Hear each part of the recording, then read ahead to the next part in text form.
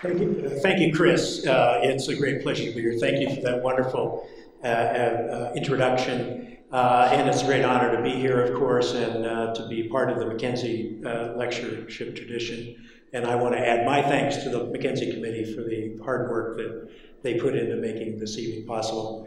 It is a little daunting speaking here, and I'm recalling that my father, who was a minister, used to periodically remind me that a prophet is without honor in he would say, his own land. So I'll do my best to try to at least, accumulate a little honor this evening. I want to make sure this is all working. I'd like to start here. This is the bait shop that was next door to the house where I spent the first few years of my life in rural western Nebraska. The family of the bait shop owner lived in the back of the house, and they had a television set. And my mother has told me recently, actually within the last 20 years or so, that the reason we got a television set was because I played with the little boy next door and I spent too much time over there, and they didn't think he was a good influence because they sold beer at the bait shop, and so we got a TV set kind of prophylactically. What I remember is instead of me watching TV, I remember my father coming home from church for lunch at noon so that he and Mom could watch The Edge of Night together. But of course, as most families in the 50s, you know, we also took advantage of the other things that were on television. The Lawrence Welk Show comes to mind. And later on, when Mom and Dad would be at prayer meeting Wednesday night, my sister and I would watch things like the Dick Van Dyke Show, which I remember very warmly from those times. It was also a period of the emergence of the bathrobe epic films, and I remember particularly the 1954 Cecil B. DeMille Ten Commandments. Many of you remember it as well. It's still a standard at Easter time on American television. There are many images and many scenes from the film that we remember, we share culturally. A lot of people I know talk about this scene where the Pharaoh's army is drowned in the Red Sea, or the lightning, you know, making the images on the Ten Commandments tablets. But what I remember most vividly, actually, from this film is this scene, and this is where the Holy Spirit, it comes down from heaven and smites the firstborn children of Egypt. And the Holy Spirit is depicted as a blue-green cloud that comes down and flows through the town, and you hear people screaming and things like that. And to this day, when I hear the term Holy Spirit, I have a hard time fighting that image. And I think I share that with a lot of people, the way that media images, you know, come to interpose with our senses of ourselves. But I was hooked on TV. My father told me when he would come to the living room watching TV, he'd say, "You'll never make a living at that." And he lived to admit that he was wrong. But I was a TV addict, and I spent some of my early years exploring possibilities of a career in media. I went from looking at media production to being involved in other aspects of media, including children's television advocacy, working with the United Church of Christ Office of Communication in New York on media reform of various kinds, and developing a curriculum for media literacy for families and for children. But my real passion was in the academy, and I went back, and after I got my degree, one of the first things I did was a study of televangelism. And you remember Jim and Tammy Faye Baker from that era. I wrote a book about televangelism. I also did a study of religion journalism that was published in this book, and also conducted studies of how people make meaning out of the media they consume, and how they interact, how their values, their religious values and others play into their use of popular media. I gradually came to realize that my interest in religion and media was evoking some kind of thoughts about larger kinds of consequences and frames, rather than just thinking about how the religion might use the media in the case of like televangelism, or how the media might cover religion in the case of journalism or something like that, but instead that there were larger kind of forces and trends afoot. And I explored some of those a bit in the book Religion in the Media Age. I think around the time that I was becoming more and more active as a scholar, I became aware of the fact that I was beginning to feel that there had been kind of a cultural shift underway in the world of religion in relation to media. A way to think about it is to say the question of, I began questioning the idea, or through media, seeing reason to wonder about sacrality, about what is sacred in the society, what is sacred in the culture, and where is that located. By the time that I was sort of having those thoughts, I was thinking about that kind of shift taking place. The shift that I was observing was well underway. And as an example of this, not the leading edge of it by any means, but a kind of a testament to the times that had, in a way, had already come into being. This incident is one that I'll point to. 25 years ago now, this is in October of 1992, the Irish singer Sinead O'Connor appeared as the musical guest on Saturday Night Live. And Saturday Night Live's now been on the air 50 years, but in those days, Saturday Night Live was still one of the major one of the major destinations of the youth audience in American television. Sinead O'Connor obviously is a very popular artist, and in her final set that night, musical set, she was singing a Bob Marley resistance song, and at the end of the song, she held up a photo of John Paul II, the Pope at the time, and said, "Fight the real enemy," and tore the photograph in half. This led to an instant kind of response. First, the audience, which did the clap. The next week, she was booed off the stage at a Bob Dylan tribute concert in New York. The next week's host for Saturday Night Live, Joe Pesci, devoted his introduction to a really misogynistic, scurrilous kind of attack on her and on her character. She had obviously gouged a sacred cow of some kind. She had identified where and what was sacred in the culture. This should have been deeply ironic, because this is also the height of Madonna's career. For anyone younger in the audience, Madonna was a popular music figure of the time. She was sort of like the Lady Gaga of her generation. Madonna, if you may recall, had made a major industry of attacking Catholicism. She was very obvious about her feelings of disquiet, her feelings of alienation from the Catholicism of her youth. This was a major brand for Madonna. In '92, actually, is when she had released the Like a Prayer video, which you may remember was all about a kind of conversation and confrontation with the church and what she saw to be the problems with religion and with particularly with Catholicism. And yet there was very little controversy about Madonna. The youth audience attracted to Saturday Night Live actually bought this. They liked this. They agreed with her. They were part of this resistive community against religion at the time. But Sinead O'Connor had actually done something that really did scandalize them. And I think the important transition here is kind of on two levels. One of them is it was obvious from this how by that time the media culture, the popular culture, the public culture had become a place where what was sacred in society was obvious and was celebrated and was understood and was manipulated.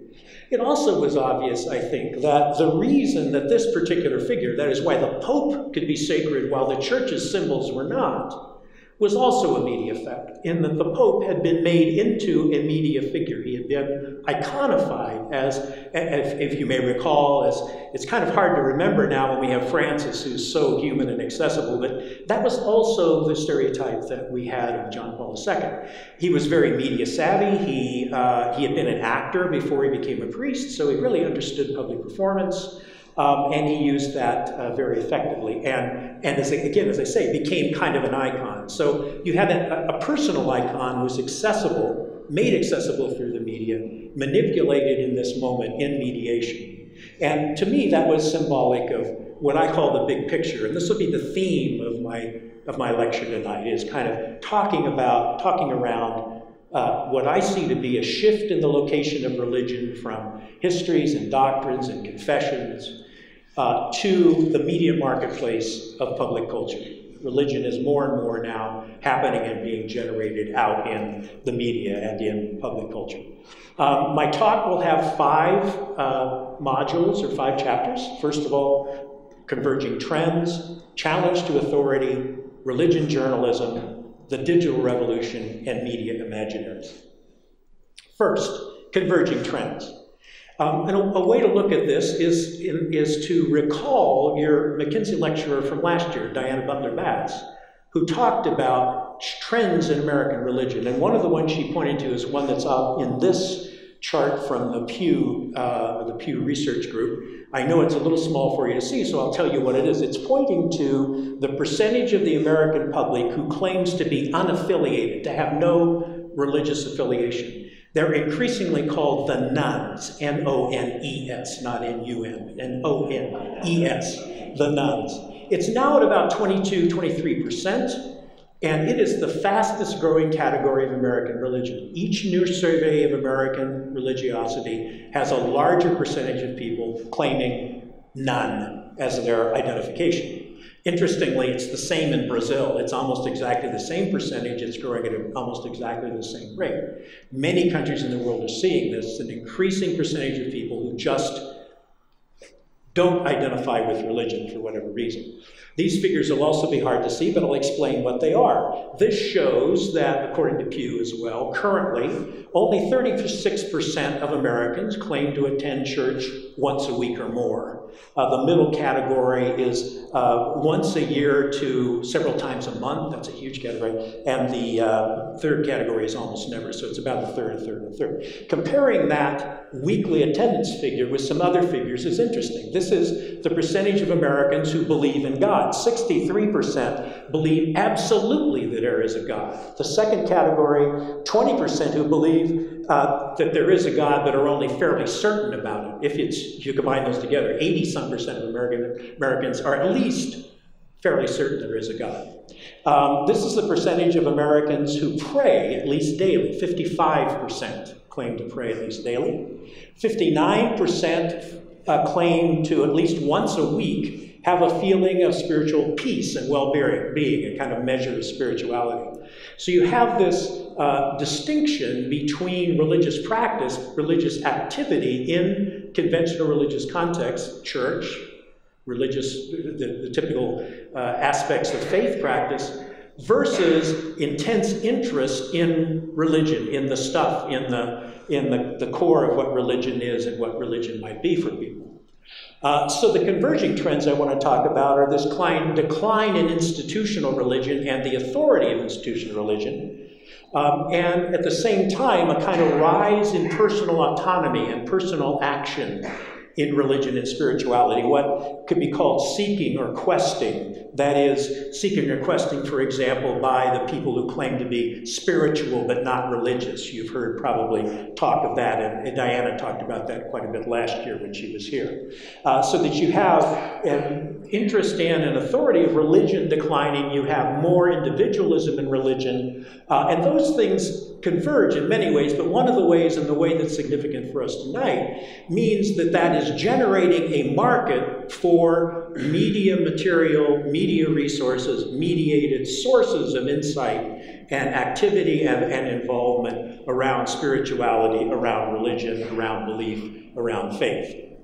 So the media, acting like they do, are generating material and supply to meet this demand that's occurring because of increasing non-religiously institutional activity that we might call religious. A watershed really in this provision of material was in the 1990s. It's hard to remember now, but before 1990, it was very unusual for any American television program to have religion as a theme, or for there to be any mention of religion at all in primetime television.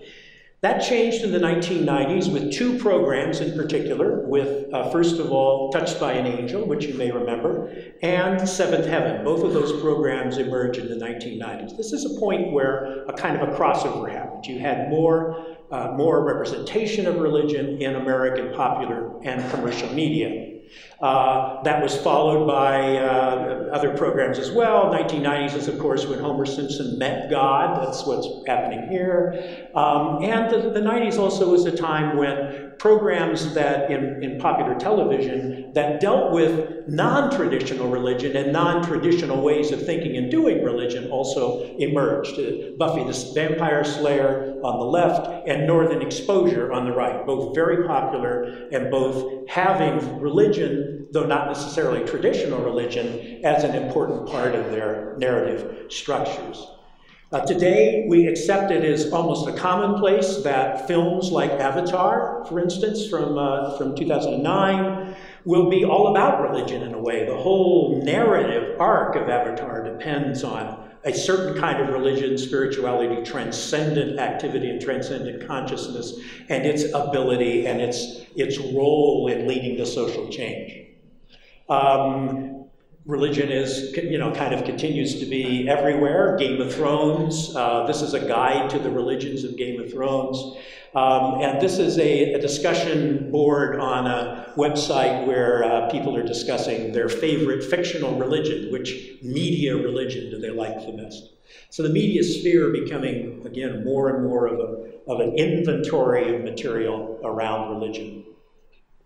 I'll do a slight footnote here just to say one of the things that's helpful to think about in explaining how the media can become so active in this is to think about things that those of us, we media scholars call media logics or media affordances, the way in which the particular characteristics of media that make them particularly prone to have certain kinds of effects or allow sorts of things to happen. One area of media logic that we look at a lot is in the area of aesthetics and sensations and spectacle. The fact that media are very good at being sensational and speaking to the senses, particularly the visual sense. And I'll do a little case study here to illustrate what I mean, starting with this picture. I'm sure you've seen this painting before. This is Warner Sallman's 1940 painting, Head of Christ. It's in many ways the generic picture of Jesus that people carry around with them, both in the US and abroad. It's not very good art, but the most important thing about it, I think, is the way that Protestant authority responded to this painting. My father, who was a Neo-Orthodox theologian, hated it. He took them, whenever he went to a new church and they had any, he took them off the walls and burned them. We couldn't have them at home. He just hated the picture. It related in part to a kind of suspicion of visual imagery that's endemic to Protestant theological thought. Protestantism, Islam, and Buddhism share in common. One thing they share in common is a suspicion of visual imagery. And a suspicion that visual imagery will mislead you, that you have to have more of an intellectual approach to faith. Otherwise, it can be a misleading or an immature faith. The visual can allow you to have some sort of faith of a child rather than the mature faith of an adult. Catholics and others don't agree, obviously, Hindus. There was a suspicion of the image. There's also a great deal of anxiety about the image because it's clearly such it's a Northern European image. There's a lot of things that are very off-putting about it and very exclusive about it. So for as long as I've been following these things, there's been a roiling debate about how to replace these iconic images of Jesus as an Aryan man with a beard with some different kind of image. So in 1999, the magazine National Catholic Reporter sponsored a contest to replace that image, replace it with a new image of Jesus. And here is the winning entry. And when this was first released and circulated, some of you may remember this, I don't know, but at the time that this came out, I never saw any representation of the picture that didn't also have the cut line, that didn't also have the caption on it. So I'll read the caption. It says, it was called Jesus of the People. That was the name of it. Jesus of the People was painted by an agnostic who used a female model. You see many people in it, said Janet McKenzie, the artist. And you can see that it's a concatenation of lots of religious references. You have the yin and yang symbol up on the left. It could be that the figure is in front of a stained glass window, and so it has a circle around the head that might be a halo. You have the Native American reference with the feather on the right. You have the fact that it could be a woman, could be a man, it's a person of color. It doesn't have the triumphalist Northern European posture of the Solomon image. It's different. It's the non-Solomon image. But in fact, it's an image that takes a lot of work. It takes a lot of work to consume that image. Because in order to understand what it's really about, you almost have to read the caption. You can't just look at it. In that way, it's bad media. This is an image that requires a lot to consume, whereas media are very good at doing things like that. It doesn't require a caption. You get it immediately. You understand what it's about. You can see there are 2 or 3 different claims made by this image. That is the way media work. They have an ability to communicate to you on a level of senses and aesthetics that don't require the intellectualization that is required to consume this image. I want to talk about a second area of media logics. The media also have logics that are determinative in terms of media systems and in terms of media economics. And a way to get into this is to look at Martin Luther. When we think about Lutheran Reformation, we understand its relationship to the development of printing. The way we hear the history, the way we're typically taught the history, is that the effect of printing on the Reformation was in increases in literacy, vernacular theological reflection, circulation of books, etc. The historian of printing, Elizabeth Eisenstein, in her classic book on this in 1978, said that all of that misses a very, very important impact of the printing revolution, and that was the printing revolution allowed the development of the publisher as an independent source of authority in the society. Someone independent from church, independent from state, who could float on their own economic bottom because they had the ability, through the commercial enterprise of printing, to pay their own way. And this set them up as an independent challenge to the authority of other institutions in early modern Europe. The publisher is the media. That's the source of the media. This is the beginning of the media age. This is the very beginning of mass media. You can look at ways in which early printing used and piloted many of the things we think of today as the gestures of modern media and modern mediation. So this is the beginning of media as a challenge to authority. So in my work on the media and religious authority, I've kind of identified what I see to be a series of ways in which the media are a natural challenge to religious authority today. No private conversations, religions use control over their own symbols, they become differentiated and branded, and they become relativized. And I want to go through each of these in turn. First of all, no private conversations. The media make it impossible for religions anymore to just talk to themselves. They can't create a sacred boundary around themselves. The Catholic Church has experienced this most vividly in relation to the pederasty scandals. As much as they would like to be able to keep that within, handle it within, and for years had handled it within, it's no longer and less possible for them to do that than in the past. And their impulse, frankly, is still to think of it that way, to think of this as a private internal matter. Pope Francis himself actually let slip that kind of a sentiment last week in a speech in Chile, that he still feels that way, that this should be something that should be an internal matter of the church. But that's just not possible anymore. When the media can do things like this, they can create a film that can win an Academy Award, which is all about the scandal, which the church would like to keep inside. Pope Benedict actually has a fairly sophisticated view of this challenge to church authority by the media. Benedict and other conservatives like Benedict, you may know, look at the Second Vatican Council, which many people have thought of as this great progressive turn by the church. They look at the Second Vatican Council as a mistake, as a wrong turn. And in his last address to the clergy of Rome, after he had resigned as Pope, Benedict made the following statements about the media and the Vatican Council, which happened in 1963. He said, in addition to the Vatican Council itself, there was also the Council of the Media. It was almost a council in and of itself, and the world perceived the council through them, through the media interposing themselves in the church's business. So the immediately efficient council that got through, he's recognizing that media logic that I was talking about, the immediately efficient counsel that got through to the people, that was the counsel of the media, not of the fathers.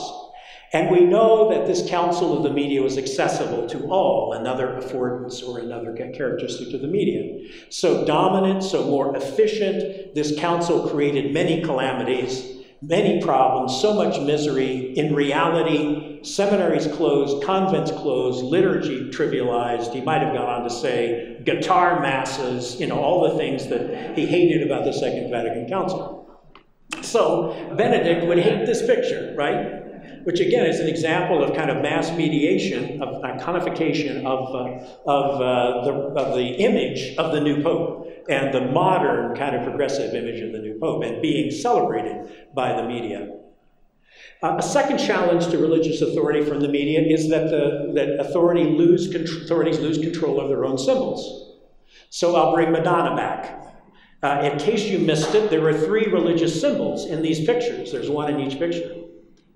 And as I said before, this is something the church can't do anything about. It's not possible for them to keep Madonna from doing this. And so they cannot control the places and the manners and the means by which their symbols are celebrated. This is significant, I think, in relation to theories about religion. This is the great anthropologist of Afro-Brazilian traditions from the University of Manchester, Pablo Farias, who said a religion, that the very definition of religion is the ability to confirm and to control signs. As he said, that religion is that which has the power to determine the meaning of signs. And if a religion loses the ability to say that this symbol means this and that symbol means that, and this one's sacred and that's not sacred, a good deal of what religious authority is about begins to fade away. In the media sphere and in the media age, religions are increasingly differentiated and branded in a kind of symbolic inventory. They're part of a horizontal inventory of cultural products. They're not able to claim for themselves a kind of hierarchical authority that gives them any special precedence in culture.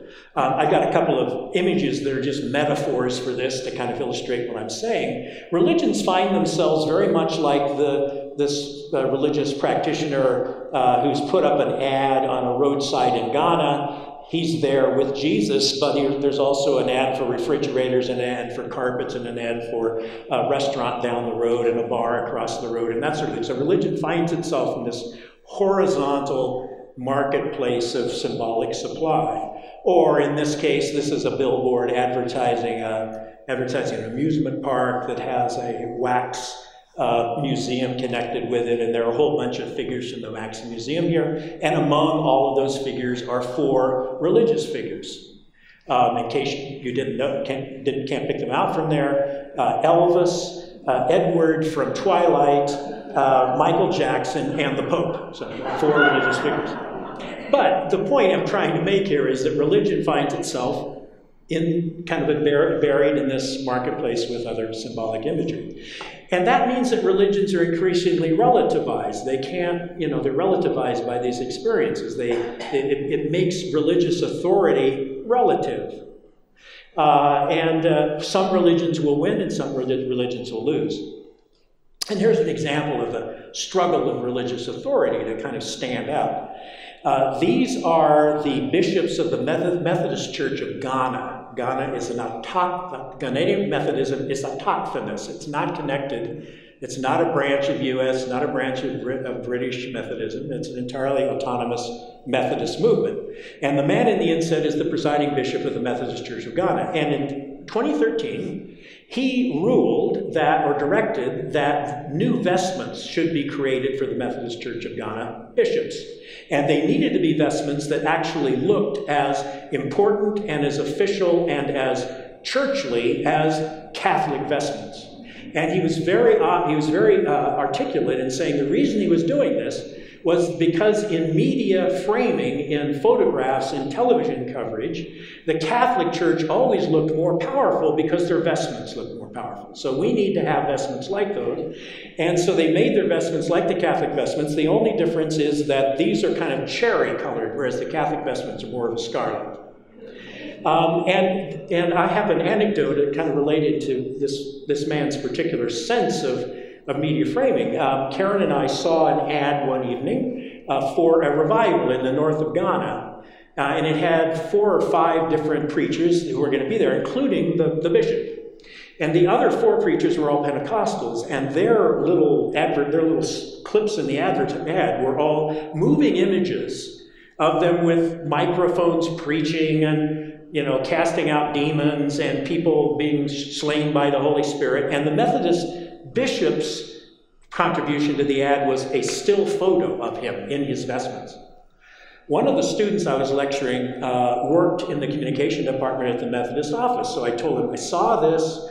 It seems to me that you should tell the bishop, you guys need to have some video to put, to make you compete with the really live action of the other churches in these ads. He said, oh, we got plenty of video. He won't use it. He thinks it's not authoritative enough. It's more authoritative to be seen in a still image with vestments on. Now, he's wrong, of course. He's losing the battle, but you can see that he's being very self-conscious about how to brand Methodism in an era when the media are becoming the determinative factor.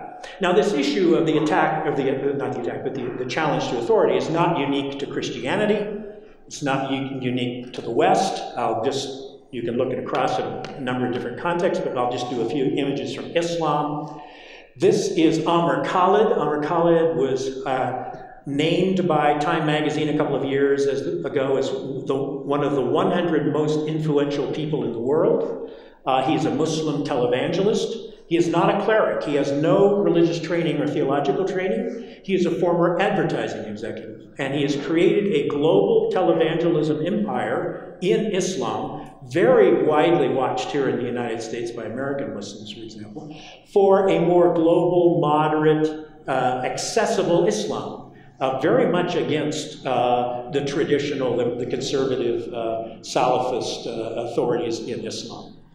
Here's another example. This is Sheikh Mizo. He's another Muslim televangelist from Egypt. As you can see, he's gotten in trouble with the authorities by claiming that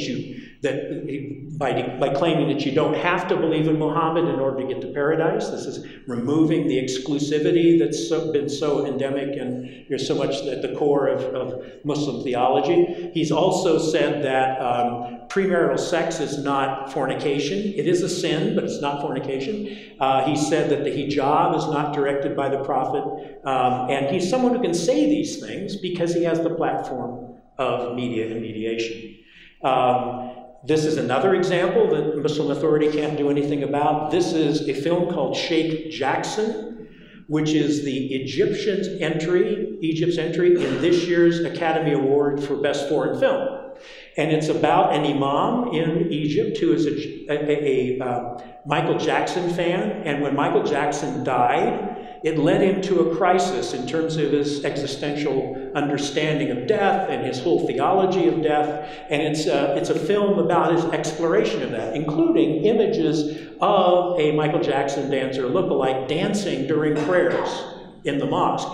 And this is a kind of an image that Salafist authorities would not approve of, but in a way they can't do much about the fact that this sort of thing can happen in and through the media. All right. Well, that's 2 chapters. We'll go to the 3rd chapter now, religion journalism. This is an area a lot of us spend a lot of time thinking about, of course, and it's one of the ways that Most of us encounter the mediation of religion is through journalism. As I said, I did research work on religion journalism. I published a book on that. And the essential reality of the problem of religion journalism for religion, consistent with what I've already been saying, is that to exist, religious brands, religions need to exist in the media. Some religions are more present than others, some are more active than others. The Mormon Church, for example, has always understood this necessity of having a media face. But what are the challenges to this? And many of the challenges are rooted in the nature of journalism itself. So these are, I think, factors in the nature of American journalism that affect the way it covers and the way it treats religion. First of all, American journalism tends to assume a theory of secularization. It tends to assume that American history, world history, Western history is defined by a kind of unitary process whereby as people become better educated and become have many of their wants met by increasing development, they will need religion less. Religion will fade away. And in fact, a lot of the evidence kind of suggests that as people become more educated, they become less religious. There are a lot of reasons to kind of be convinced by that idea of secularization. But nonetheless, that's a dominant frame for the media as they, and journalism in particular, as it looks at religion. They're expecting religion to be part of old news, a more secularized society to be part of new news. Religion training and religion knowledge is not part of standard journalism training, either in universities or on the job where most journalists learn their craft. There's then the phenomenon of man bites dog. Journalists will say, dog bites man is not news, man bites dog is news. So there's the phenomenon of a kind of sniff test over what is newsworthy and what's not newsworthy. And things that are commonplace, taken for granted, happen all the time, they're not news. Things that are unusual are news. And if you think about it in kind of your sense of the way society should work, that's the way you'd like it to be. You'd like it not to be news if things are going well. You know, that's the way you want things to be. Third, there's the fact that there are kind of guiding and shared narratives that determine coverage of everything in journalism, including religion. A wag once said that the New York Times motto, all the news that's fit to print actually should be all the news that fits we print. That is, things that fit these guiding frames make it, things that run counter to those guiding frames don't make it. There's also a kind of, because there isn't formal training in religion, journalists feel much more self-confident covering police, covering business even, covering economics, covering fashion, things that they kind of have a commonplace understanding of. There's a real reticence about religion because they don't feel that they understand it or know it very well. And there's a tendency there has been a tendency in the past for journalism to treat religion with deference, to say that the way we think about religion is we don't want to look under its skirts. That's something that's gradually changed, and it's the sexual scandals in the Catholic Church have been part of the reason why that deference has begun to decline, but there's still a tendency for that. There's also, frankly, a kind of a mythology in journalism, a fear of the wrath of God if they get it wrong. They're worried about religion as something other than the kind of rational things we normally work with, and if we don't do it quite right, what will the consequences be? As one journalist told me, who should remain nameless, but her initials are Judy Woodruff, there are just so many of them. There are just so many of them, and that's a problem with religion. It's kind of a multivariate set of contexts. And the standards of journalism and journalistic objectivity are kind of rooted in a kind of structure of stories where you cover two sides. That is, as long as you have an advocate and someone who's opposing the advocate for something and you give them both airtime or you cover them both, you've been objective. And religion is not something that's easy to cover in that two sides kind of way. So religion tends to get covered when it looks like other things. we're having a bit of technical difficulty here, and so the key point I wanted to make is hidden in the bottom of the slide, so I'll have to read it to you. Religion gets covered when it looks like other things. I have sex, violence, money, and hypocrisy. And those tend to be the things that get religion news, is when a story can be about sex, violence, money, or hypocrisy, particularly about hypocrisy. And then the other tendency, the other trend that we've seen in religion news in recent years has been an increasing tendency for there to be more coverage of religion, but as a soft news item, as a soft news story. Religion can be thought of as legitimate and authentic if it's expressed as the authentic and legitimate feelings and expressions of individuals and their personal experience, not religion covered in terms of its structures or its institutions or its political implications or relationships. So what this means is, I think, that there are some big stories that are not covered very well. There's a great deal of journalistic attention to the relationship between Donald Trump and the evangelical voter, but those still tend to be fairly simplistic readings of who these various communities are who are supporting him. In the last election, the media did not know what to do with whether Hillary was religious or not, or how to handle that, in spite of the fact that she was very self-revealing about the extent to which she had a faith tradition and a faith background, and she was quite explicit about that. A big uncovered story in religion that's covered just very few places, for instance, Al Jazeera is where this came from, is a parallel situation to the relationship between religion and the Trump administration and religion and the Putin administration in Russia.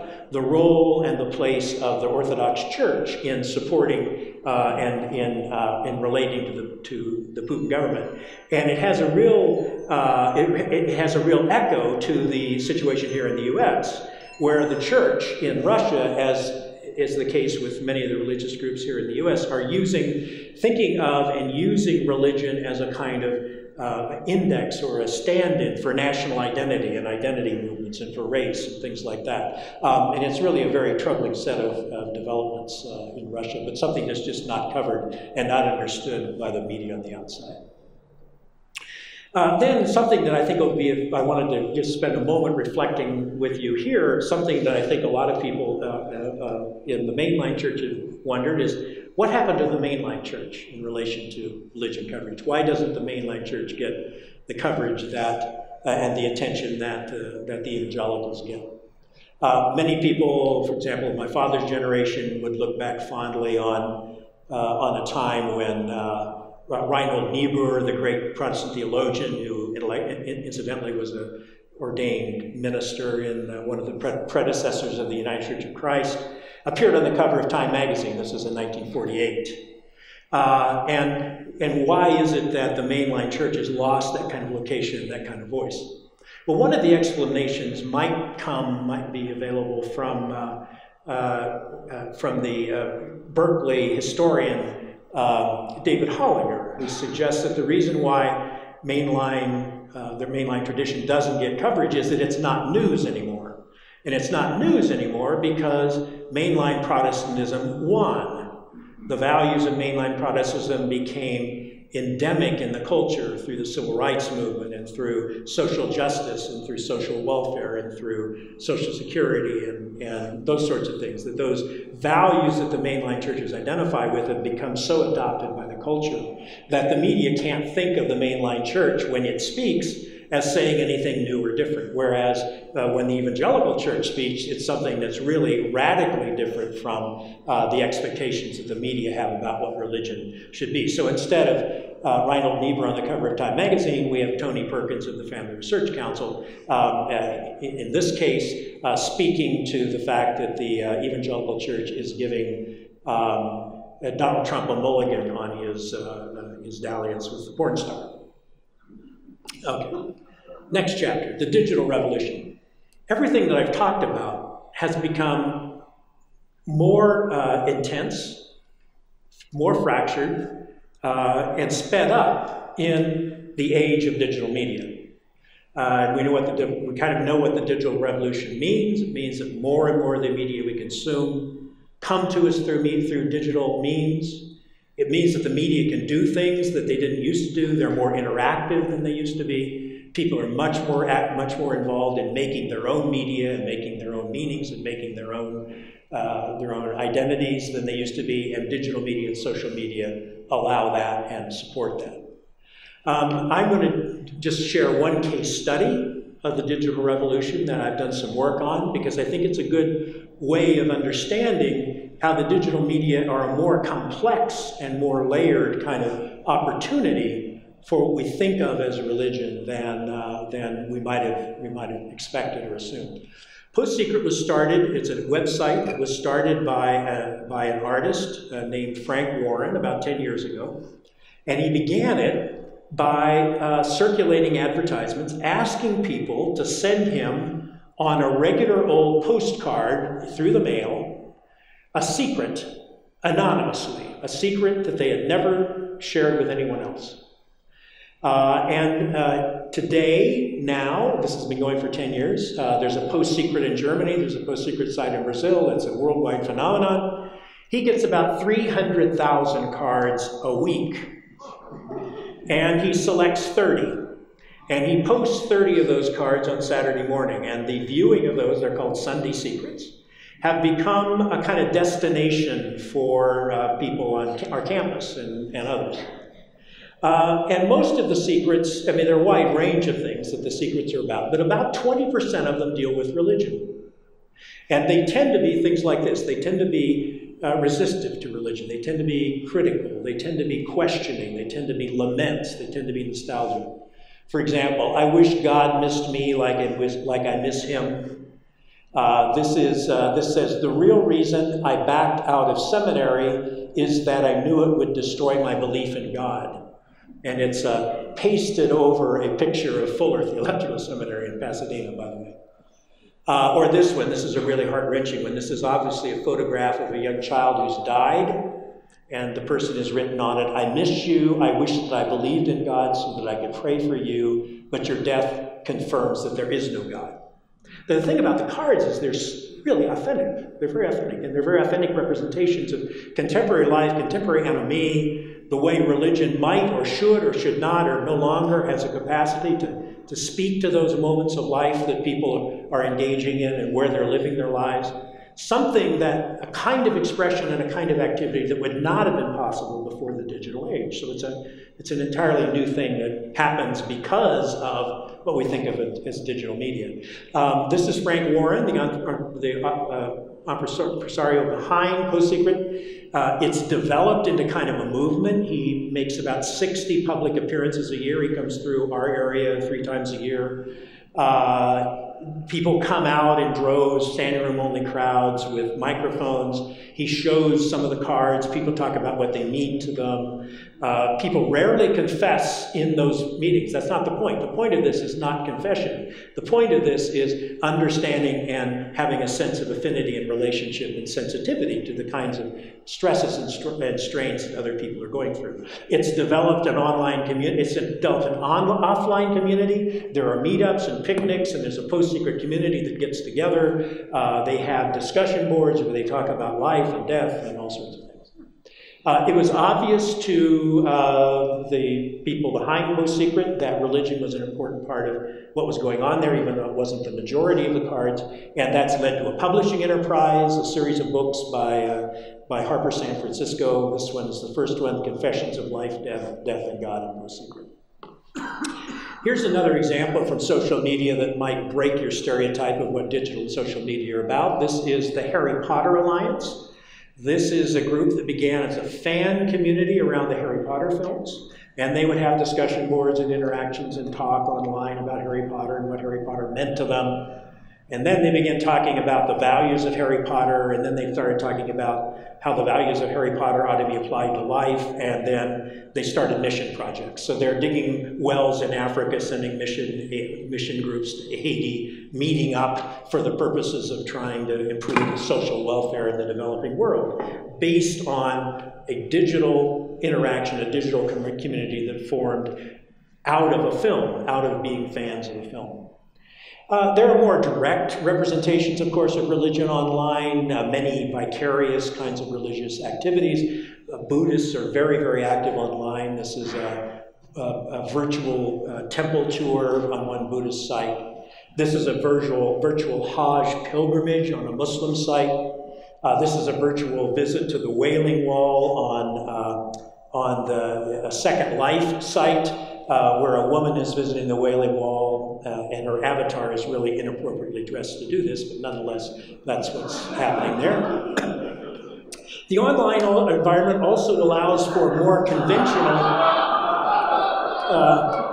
conventional kinds of publications to happen. So this is today's version of what was the Wittenberg door when I was younger, and a religion humor magazine. It's called the Babylon Bee. If you want to look at it, it's hilarious. It's evangelical, and so there's some things about it that come across as fairly conservative, but it's very smart and very astute. And this can find markets, and it can pay its own way in a way that older print publications never could. It's something that the digital media and the digital sphere allows. Digital space also allows for interactions around, extending, layering media experience. This is a site discussing the current Black Mirror series and the kind of religious or spiritual implications of some of the narratives in Black Mirror.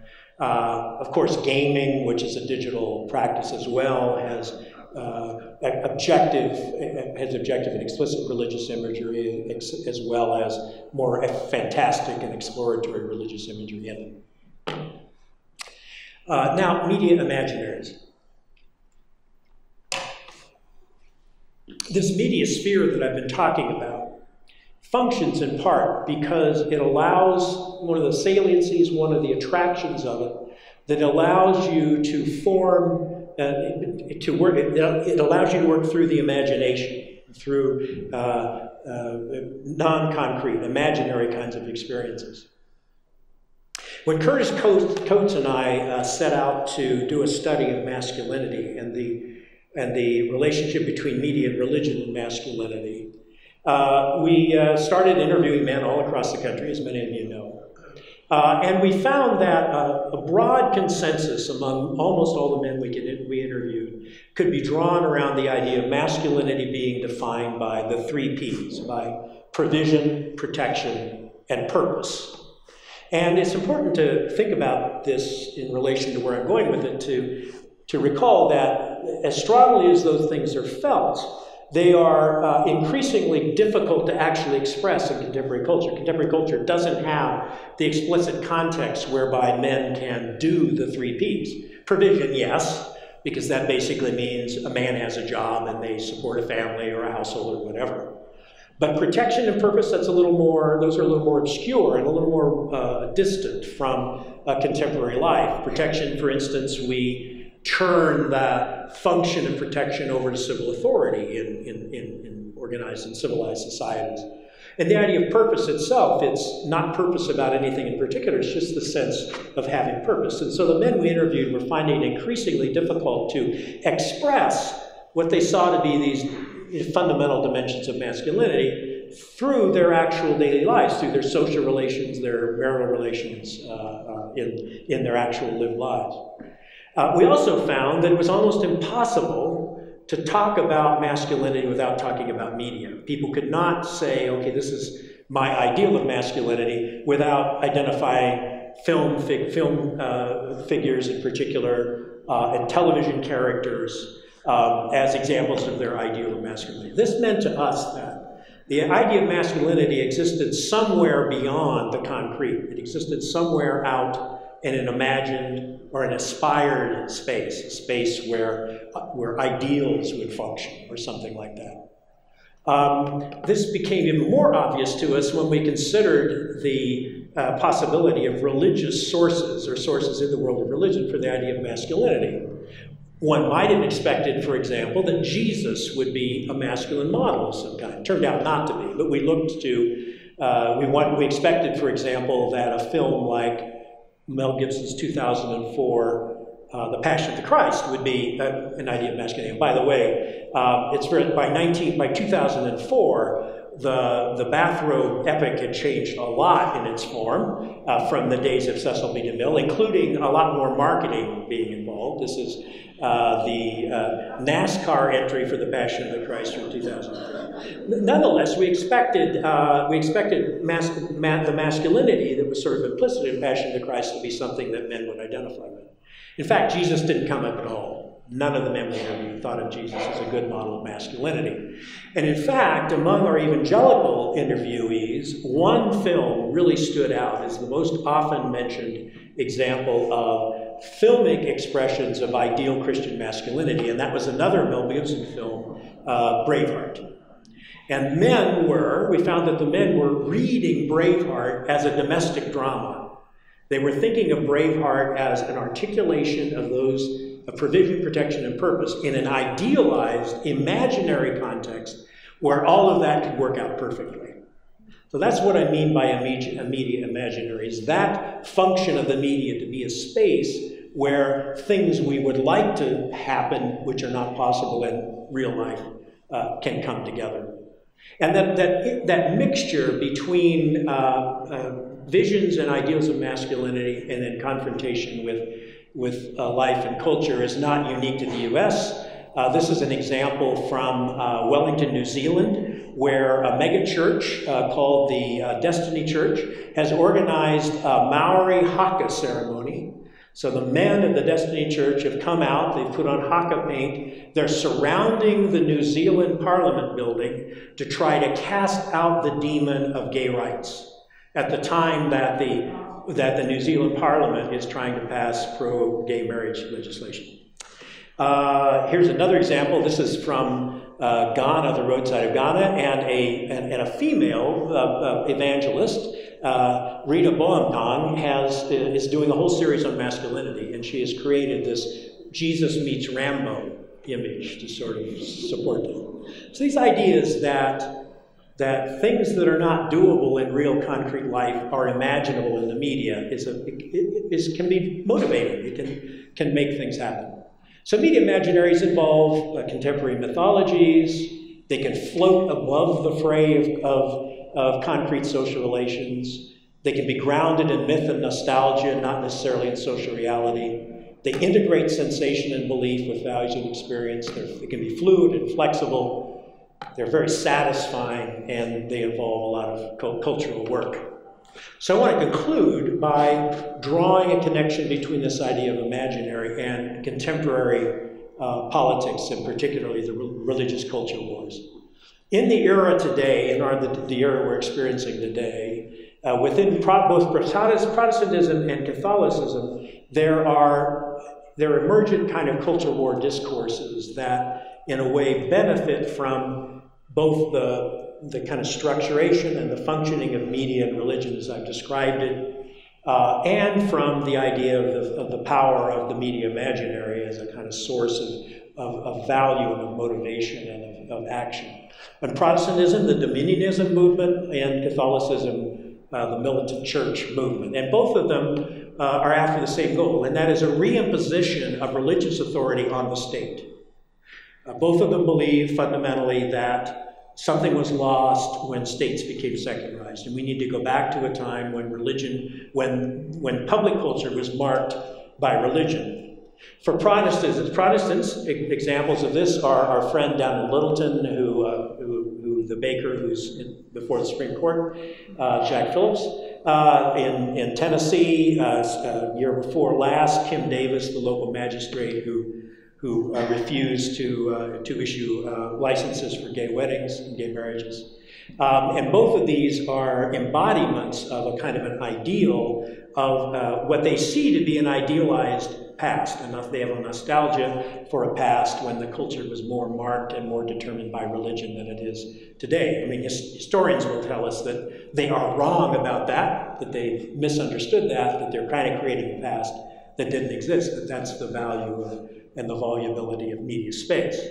On the Catholic side, a very active figure is Steve Bannon. Now, I know he's kind of faded from the scene for the time being, but he's still out there, and he represents a movement or a set of values and ideas that I think we should be aware of. The cut line on this photograph, by the way, says, Stephen K. Bannon sought alliances with those in Rome who believe that Pope Francis is taking the Roman Catholic Church in the wrong direction.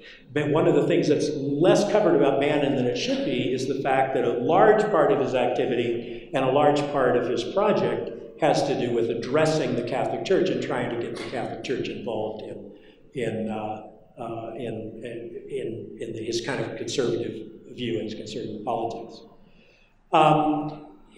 Bannon is also a media producer. And so this is a media production. It's actually produced by Citizens United Productions. You remember them. Bannon is the producer and the director. And it's a film that was released last year called The Torchbearer. And it says, when man stops believing in God, he'll believe anything. That's the cut line over there. And you can see Phil Robertson is the star. Phil Robertson is the grandfather figure from Duck Dynasty. And you remember a couple of years ago he was in the news for his views about homosexuality and gay marriage.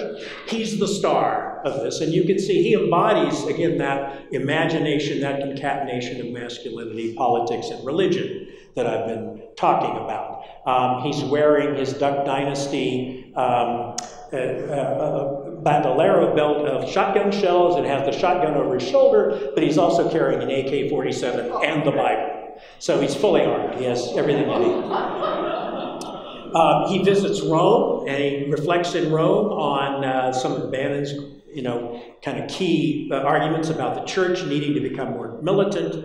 We need to return to a time in the past. Who knows when? He says it's not the medieval period he's talking about, but it sort of sounds like the medieval period that he's talking about. And he says a couple of things that we'll find kind of striking. Here's one. In the film, Robertson says that the Scopes trial, the Scopes monkey trial, on the teaching of evolution, during which H.L. Mencken mocked religious opponents of teaching evolution in schools, was a watershed event that would slowly unravel the bond that wove the Creator into the very fabric of American life. God would be cast out of the public square, out of education, out of national discourse, out of the popular culture altogether. Something that is not an opinion I've ever heard before. So. The film that then combines Robertson presenting an evangelical message of salvation through Jesus with a theory about religion's role in human history and society. Says Robertson, when you take out God as the anchor of your civilization, you open the door to tyranny, and instead of human rights, you have the will to power of the ruler who makes himself the sole determiner of what is true and just. Might makes right. More specifically, it's a warning to Americans that society is not grounded in reverence or fear of the Judeo-Christian God and his teachings on right and wrong, inevitably descend into depravity and into brutality. And again, it's in the special space, the special province of media articulation and media circulation that incommensurate, contradictory kinds of ideas and readings of history can be made and brought together in kind of into a kind of perfection. And this helps to explain the fact and the functioning of the media helps to explain what seems to be contradictions such as the one represented in this photograph. So, I don't leave you on a completely down note about media, though. Don't forget, media also do things like this. So, yeah, all kinds of things are possible. So the big picture, as I said before, I've been talking about the shift in the location of religion from histories, doctrines, and confessions to the media marketplace, along a wide range of dimensions. And and my colleagues and I look at more dimensions and more phenomena than the ones that I've talked about tonight. Tomorrow morning at the workshop, for instance, we'll be hearing about Muslim feminism and young Muslim feminists and how they use digital media. We'll be hearing about the relationship between Protestantism and the evolution of advertising and how advertising is essentially something that grew out of American Protestantism. And we'll be hearing about the Orthodox Church in Eastern Europe and its use of media. We'll be hearing about American evangelicalism, and we'll be hearing about emerging theological podcasting, and podcasting is a new cutting edge, a new growing edge of American theological reflection. So, what do we do about any of this? A lot of what I've talked about is inevitable, and we don't have a lot of options, except to engage and try to understand it. And so that's what I do professionally. I think we all should be involved in that exploration. Thank you.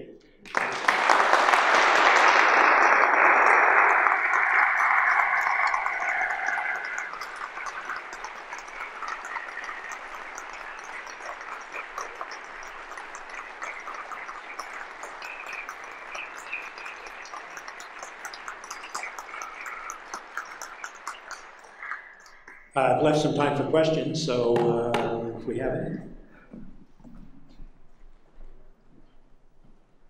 Can you hear me? I think we can all agree that Stephen Colbert has had a terrific year. And I'm wondering what your comments are about the late night Stephen Colbert and his very openness about being Roman Catholic. Yeah. One of the slides that I cut out of the presentation was about comedy shows and that during the period when there was more and more kind of alternative religion showing up in popular media and it was becoming more and more diffuse, late night, and particularly Colbert and Jon Stewart and places like that, were the only place where you, and to an extent, The Simpsons and South Park, were places where you got actually serious reflection on the nature of religion and its relationship to American society and culture. Journalism wasn't doing it, but it was in the comedy shows, which is where that was happening. Specifically about Colbert. What can you say about him? He's very honest about his faith. He's critical of the church when he needs to be. He's someone who has a very sophisticated understanding of not only his own religion, but other religions. So for me, he's kind of a model of how religion journalism ought to be done in American television, and is rarely done.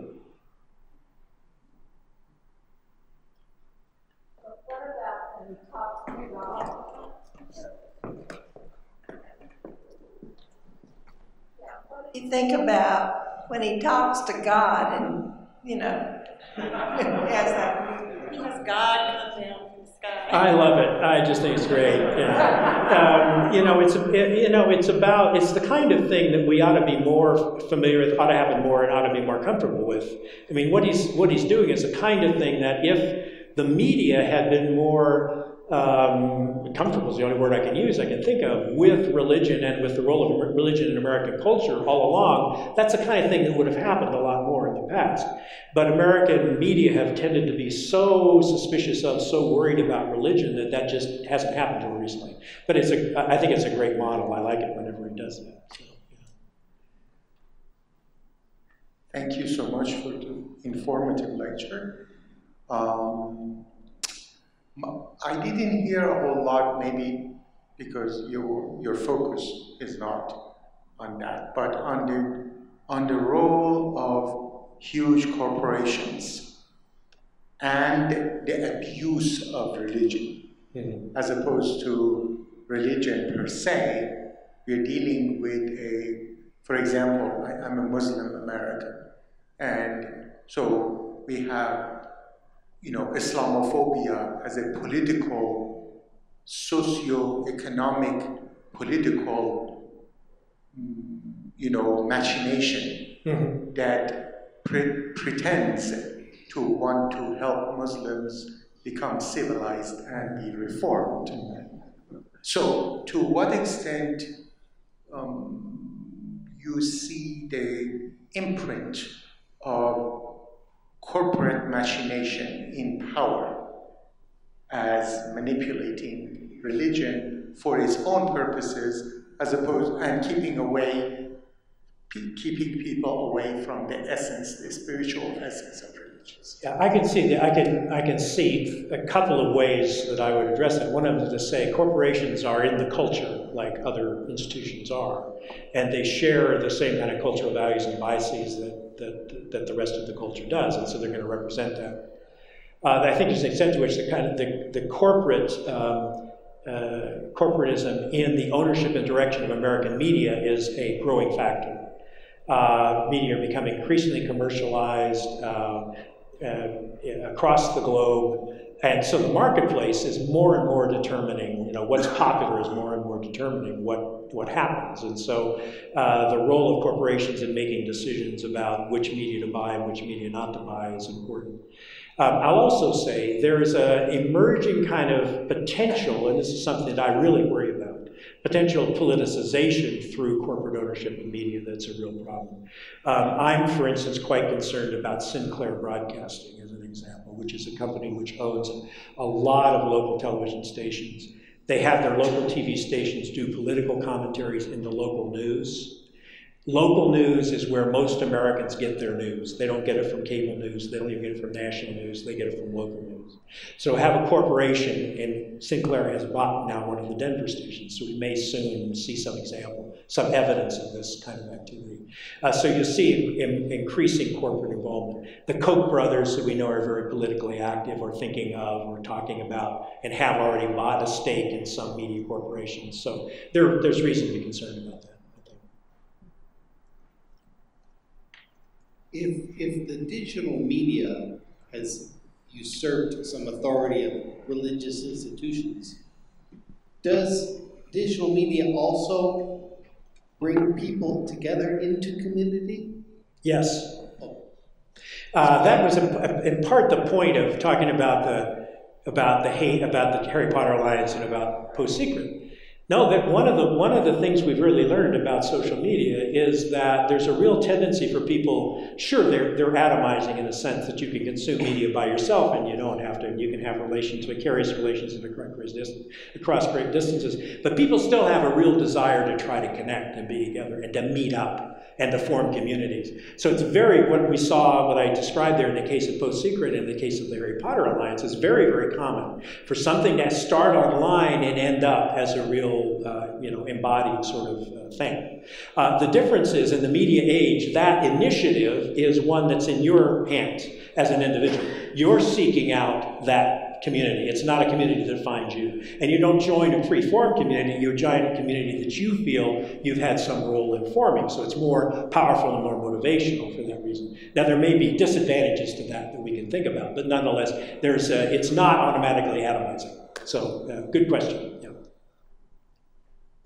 Thank you for a wonderful lecture. I'm wondering if back when you talked about the Pew Center's research and people saying I'm spiritual but not religious, if there's been any thought given to how Ralph Waldo Emerson might have impacted or laid the foundations to that with his individualism, fighting God and nature and that is an excellent question and a very good point. And yes, there is. The idea of seeking out spirituality in some context outside the conformist atmosphere of an institution is a deeply rooted American discourse. And Emerson is one of the most obvious examples of that, but there are many others. And so, yes, obviously that's the people who are choosing that option are in a long line of American thought about the nature of the individual and about individual autonomy. Yeah. Stuart, thank you. That was a great lecture tonight. When I think about science and media, being a scientist, I think about connecting with science and media. As a kid, my connection started with Star Trek. Yeah. And then Carl Sagan, Cosmos, Neil deGrasse Tyson, and so forth, brought me, and I think many that I work with, closer to science. Do you see media bringing people closer to God? Many people would say yes. Many people would say that that the kinds of things that are available, the kind of popularization, the really salient, the really sensate things that media can do to represent the transcendent and to represent spirituality and spiritual presence and things like that can have a capacity to be more influential than other sources of that kind of insight and awakening. So I think it's entirely possible, yes. The United Church of Christ and probably other Protestant churches haven't been particularly media savvy. It's certainly nothing I ever learned about in seminary. The only episode I can think of was 13 years ago. They did these commercials bouncer ads and so on and so forth. And I was just curious if you thought that those were... The Still Speaking initiative. Yes. I was on the national committee for Still Speaking, so for half the time it was the second half of its existence. I could go on and on about the mainline churches and their mistakes in relation to media and mediation. The United Church of Christ, though, I would not paint with quite the same brush as the others, in that they had a very active media focus, but it was on media justice, and it was on media reform, and it was on social justice in media, and it worked to increase minority ownership of media. And there were a lot of very, very good things and very justice-oriented things the UCC was involved in, and so that I think the church shouldn't lose its sense that it had that kind of a voice and that kind of space in the past. But overall, and the other side of media mediation for mainline Protestantism is another story entirely. I could go on and on about it. I'm writing a book about it. We'll have a chapter on this. But I think it's clear that the mainline churches and the liberal churches ceded to the evangelicals, ceded the public sphere and the media sphere to the evangelicals in the latter part of the 20th century. Let it go. Let them take it over. And the fact of the kind of rise of evangelical presence and activity in televangelism and all the other kinds of things that they did is part of what accounts for the fact that they have more presence and voice and profile today in the media than the mainline churches have.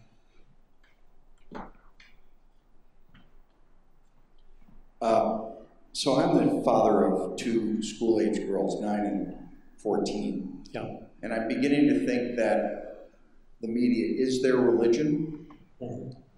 Because they're so immersed all the time, and my wife and I are constantly battling with them to play a game or do something that actually is interactive. And so my question is, with younger generations, how because there seems to be a leaving of traditional religion, traditional churches with younger people.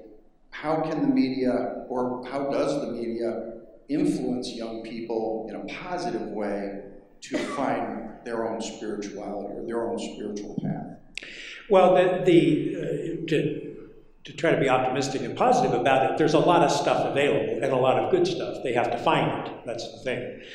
There's nothing about the practice of social media that necessarily is positive in that regard, because it's very personalistic. As we all know, it's prone to bullying. It's prone to rumors. It's prone to it doesn't have the kinds of characteristics about the actual embodied practice of media use that a church youth group would have, or something like that, or a YMCA group or something. So that's not there. But in terms of the places they can go and the things they can read and the things that they can see, there is a lot of good stuff there. They have to figure out kind of how to get to it.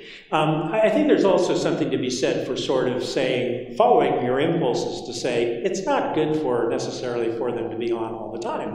They should be spending time doing other things. I don't let my students use their laptops or phones in class. I say, no, you can't do that. So there are ways in which we can do that as well, I think, too. Yeah. Hi. You mentioned the rise in the religious nuns, N-O-N-E-S, nuns, and some of the factors in the media that may be driving that. Do you think the media is the primary reason that group is increasing, or do you have some other? No, I don't think so. I think there's a broader kind of set of social conditions that are kind of driving that. I think the media are benefiting from it. They enhance it. They are kind of an additive to it because they can provide an alternatives for those people so that they can get some of the needs that might traditionally have been met in religion. They can get met other ways. So the media are active in that process, but they're not a primary cause of it. They're kind of a following indicator rather than a leading indicator that development. I mean, what's causing it are some of the classic things that secularization theory has always said. You know, as people become more educated, as they become more, have a better standard of living, et cetera, they can do other things, they've got other things to do with their time. They don't need religion in a way, that religious activity and religious community in the way that they might have in the past. That's probably a more important driver than something in the media.